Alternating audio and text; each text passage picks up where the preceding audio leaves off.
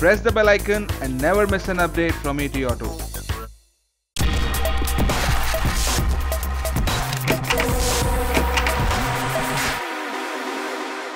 Hello and welcome to ETAuto Big Bite. Today we have somebody very special, Mr. Oliver Sappin, the global head of mobility and transportation at one of the leading technology company, Dassault Systems. Mr. Sappin, welcome to ETAuto. Thank you. We are sitting at the cusp of major transition where entire automotive value chain is changing, and Dassault Systems is one of the most dominant player in this space. Can you tell us what kind of transformation, what kind of scope of improvement or business do you see in India as we move on to the next level? Yeah, as you said, it's a very exciting transformation at the moment in the transportation and mobility sector and automotive in general. So, you know, Dassault Systems is a global company. We are already working with all the different OEMs, car OEM, truck OEM, two-wheelers OEM, to provide solution for innovation and for the end-to-end product development and manufacturing. So we are doing, we're in this business for the last 30 years, more than 30 years. We are partnering with the auto sector globally. So we are 16,000 globally. And 1/3 of our business, 30% of our business is with automotive. So we are really witnessing the current transformation. And I must say that I see a lot of change in India. First of all, I see that a lot of government support in order to make sure you are back on track on emission, on safety, on CO2, and I think it triggers a massive transformation of the overall sector, not only at OEM level, but also in the overall supply chain. So we have now seen the beginning of the change. At this situation, what kind of business proposition do you see as a major contributor to automotive industry when it comes to electrification, when it comes to BS6 implementation? Because you are the people who will help the industry in terms of designing and development of these two new products. So what kind of business enhancement do you see in your company? Well, you need to look at two aspects of the transformation. There is one link to the process. You know, for many years, making a new car, making a new truck takes an amount of time which is 5 to 7 years if we are building a complete new platform. And you cannot survive, you cannot be any more competitive if we are not changing the process itself. So there is a huge transformation for many actors to take the end-to-end process and again to look at every step of the development from styling, strategy, portfolio, configuration, engineering, manufacturing, retail, marketing. So you need to look at all these processes, and what we are proposing is a platform approach to make sure that all the different stakeholders can collaborate together to accelerate and to make sure you reduce the cycle time. Yeah, we are heading towards BS6. India is the only company that is going to skip BS5. Europe is BS6. You have worked there. Going from BS4 to BS6, what are the elements that the industry should look forward to in terms of, because cost is very important in India. So how can we design and develop a BS6 engine which is low cost, which doesn't give much burden to the buyers as well as manufacturers? No, have you done some kind of study or some kind of? Of course we did. Share a bit. Of course we did. First of all, we're involved in most of the actors in Europe and who did the Euro 6 type of engine. As you rightly said, I think in India you have an immense challenge because India has been a very cost-effective country, providing affordable trucks and cars to the market. So you need to rapidly go to Euro 6 and at the same time keep the cost effective. I think we can help a lot in this domain, especially on simulations, because all these Euro 6 compliant engine are requiring a lot of simulation, virtual simulation, physical simulation that need to be managed. And this is where, for example, we help local players like ASHOK LEYLAND.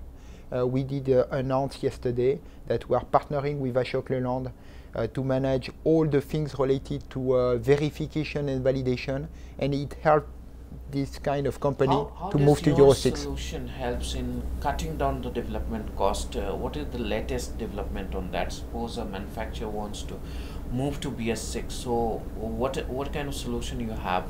Like 6 months, 1 year, how much time will it take somebody to transform BS4 to BS6? Well, you can, first of all, you can shrink the development from 30 to 50% in terms of time and cost from a pure development standpoint.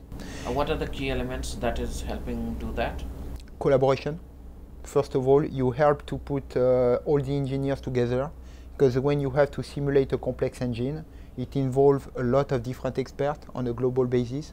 So you help to get all the stakeholders, all the engineering on the same platform in order to collaborate.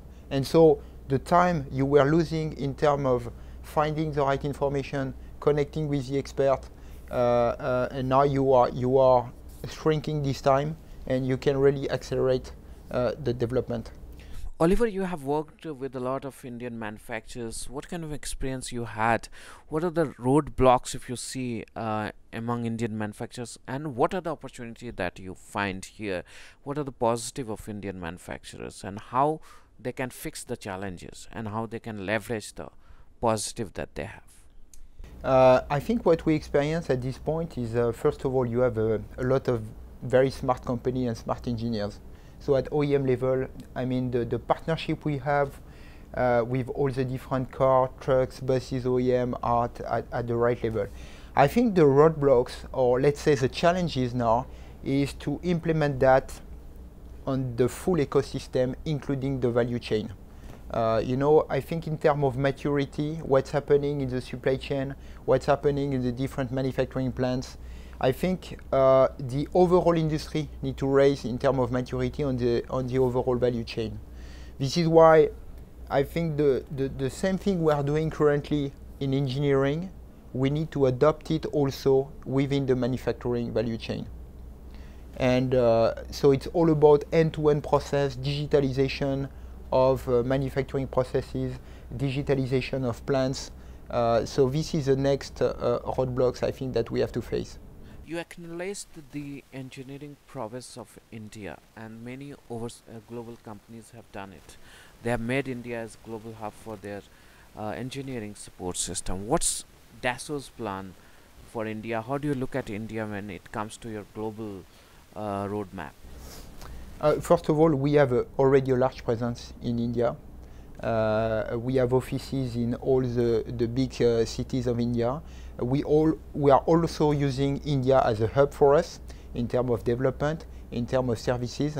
So this is also an advantage for us because we are really close to our customer base.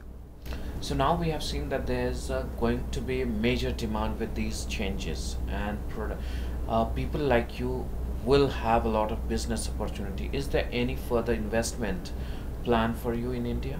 Yes, around electromobility. Electric vehicle is the next big thing. I saw that also the government was very pushy towards 2030. They stated at some point of time that they would like to see only electric vehicle at this time. I think it's going to be a long journey because electric vehicle is a complete new kind of vehicle architecture. Of course, you get battery, you get electric motors, but it also impacts fundamental architecture of the chassis, the body. So there is a lot of engineering investment to be done. And we really want to partner with car makers, truck makers in this area because we have a lot of experience, especially because within this new electric vehicle trends, there are new actors, new startups. You may have heard about new startup in the Silicon Valley, in China, but also we found some of them in India.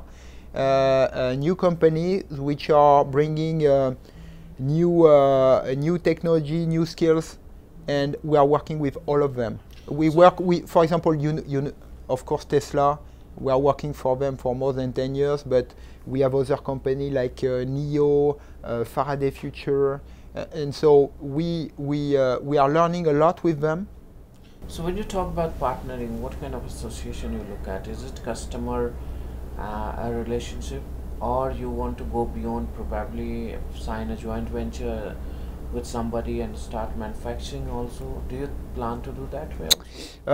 No, in fact, the first thing we are doing with them is to provide our platform, 3D Experience platform, in order to manage their business. You talked about investing in India. What's your specific investment plan for India? Can you reveal some? Well, we cannot. The growth is strong here. I've heard about announcement about more than 8% economical growth in India. So for us, the growth will be the same for our own workforce. So the first investment we are doing in people, we're investing in people, in teams. Our teams will grow in India to support our customers. Plan to hire in the next few years?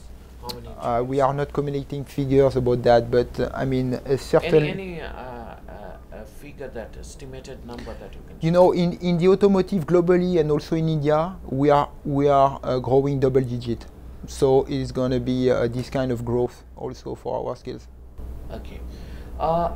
In India, we do not have, so far, we do not have any battery manufacturers. So is it very complex? What are the roadblocks? Why people are not coming forward in manufacturing batteries, especially lithium-ion batteries I'm talking about? Can you put a word or explain what are the hindrances and how these Indian people can think of manufacturing battery in India? So, battery is complex, and especially at this point of times, we see that there is a challenge with battery in terms of range, in terms of cost, but it's changing rapidly. I mean, people are investing a lot on battery. You need to build skills from engineering standpoint, and the skills start with material science, because as you rightly said, it's going to be about lithium, it's going to be about cobalt, it's going to be a lot of combination of material that will make your battery efficient. So the first thing we are investing is into material science. So we provide to battery makers tools to start from material science, and then simulation of battery cell, simulation of battery pack, and simulation of the entire integration of the battery pack within the vehicle. We have seen there has been some development in sodium ion also. So have you done some study around that, sodium ion batteries? Not ourselves, but we are working with a lot of battery players which are investigating a new type of battery. We have also a center of expertise. For example, we have a center of expertise in Munich, in Germany. A group of people who are working with companies like BMW on existing and new kind of battery to accelerate the development and to find some. So will that bring down the cost? Do you think sodium ion, if sodium ion happens? It will improve the cost, it will improve the efficiency of the battery, the performance. So yes, we are working on all fronts. So how far are we from bringing that to the production? When do you expect it to be implemented in next 2-3 years? Which one? Sodium ion batteries. I don't know about that one, but in terms of production, but you see that now there are new plants doing a very large volume of battery everywhere. So I think it's a right strategy for India to invest in that. I think what the strength of India is also on the two-wheelers market. I mean, you are strong. You are like the first volume motorcycle maker in the world. So this expertise, I think, will bring maybe a new area of research and competitive advantage of India in the battery business, because in the car, people are looking at a very large battery set to have the right range. in the motorcycle and scooter business, it could be different. People are talking about battery swapping systems. So I think it's a real advantage locally. Let's come back to manufacturing process. Can you give some hints on what are the mega trends in terms of using IoT in manufacturing processes in automobile industry, and what kind of learning Indian counterpart can have for that?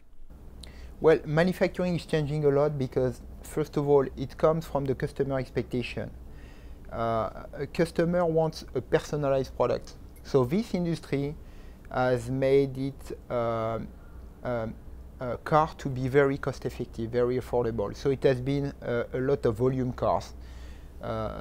And more, manufacturing is moving to be much more agile, much more flexible. So how IoT is helping it, because the entire monitoring of the manufacturing execution system need to be done in such a way so that when you have a new customer order, it should trigger immediately the change in the plant. And also you need to make sure that at any point of time where you have a change on the assembly line, or when you have an issue, or when you have a new customer order, you want immediately to trigger some impact with all the different stakeholders. So using IoT, can you project cost effectiveness or time effectiveness in terms of production of an automobile product or a component? How much we can save time or improve accuracy, or we can save cost? What is your projection for next few years? It's hard to get figures, but for sure the overall manufacturing transformation is going to help a lot of cost, and is going to make, because there is so much new innovation in the car, as we said, about electric car, but also autonomous car Any kind of specific capability. number that you have in mind? Oh, it's in terms of cost. Yeah. I think it will reduce the cost of manufacturing by the range of 20 to 30%. By what time? I mean, it's already happening from now to the next 5 years. It's going to be very effective. It depends on the rate of adoption by the different plants. Thank you for talking to ETAuto. It's a pleasure. Thank you very much.